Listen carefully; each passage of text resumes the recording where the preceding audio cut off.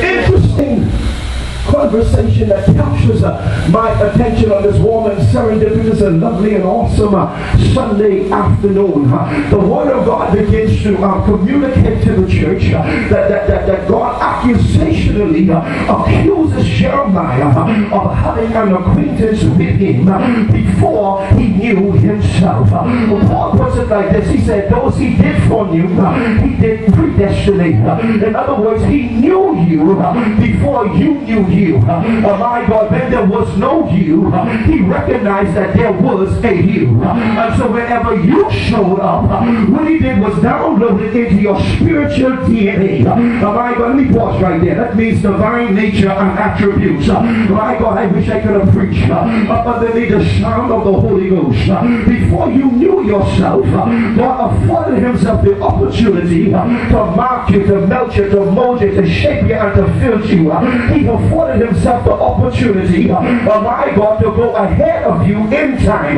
Can I begin to suggest to you that God is the only person that you would begin to know who is going to be at your birthday and your funeral all at the same time. My God, you ain't going to beat God in this last half. You can duck him, you can hide from him, you can get in that bad relationship, you can find yourself a hooker, a stripper, a prostitute, you can be good at what you do. My God, you can be a dope dealer. Not be in your Holy Ghost. When God get good and ready, he's going to meet you right where you are. You're going to be coming into your door, and God's going to be right there. I've been waiting on you, sucker. You've been all of your life. Now I'm going to use you. Great God, yeah, I allowed you to believe that you was independent on your own. I allowed you to believe that it was because of you that you live, you move, and you had your being. But now you got to get it right. So he says to Jeremiah, before I knew you, I had no acquaintance with you. He accusationally accuses Jeremiah of having a relationship with him before his biological existence. He comes to the place where he begins to conclude to himself, happy in your Holy Ghost, that he says it does not have anything to do with your father or your mother.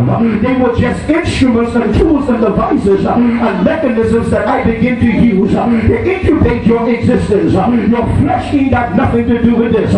Stop feeling sorry because you was born out of wedlock. Stop feeling sorry because your daddy didn't take care of you. The experience that you have is a unique experience. He marked you before he knew you. He knew that you would have been abandoned. He knew that you would have been broken. He knew that you would have died. My God, during the accident. And it would have taken a doctor that he anointed to bring you back to life. He knew that you would have been broken. That is why he assigned somebody to mend you back to life.